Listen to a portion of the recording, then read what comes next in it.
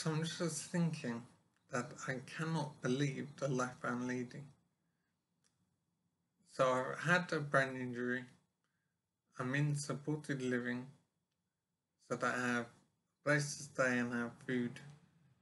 I'm not able to function normally. I have no memory. It is absolutely amazing to live like this. I have no memory.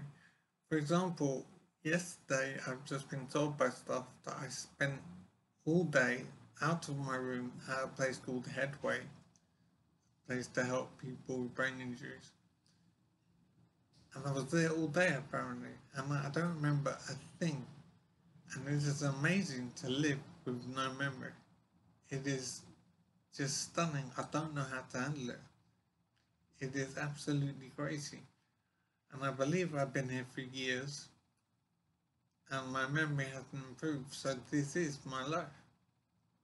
Just living day to day, sleeping and eating in supported accommodation and doing nothing, not contributing to the world at all.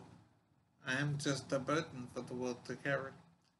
And it is awful to live like this. I cannot believe it.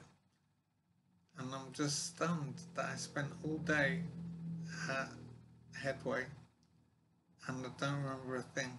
It is so crazy, and I pretty much know that it won't improve because it's been so long like this.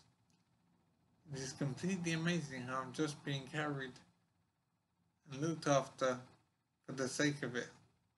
I'm not a useful person anymore. I'm just a burden to be carried, as I think I said. It is stunning to live like this, and I'm not the only one here.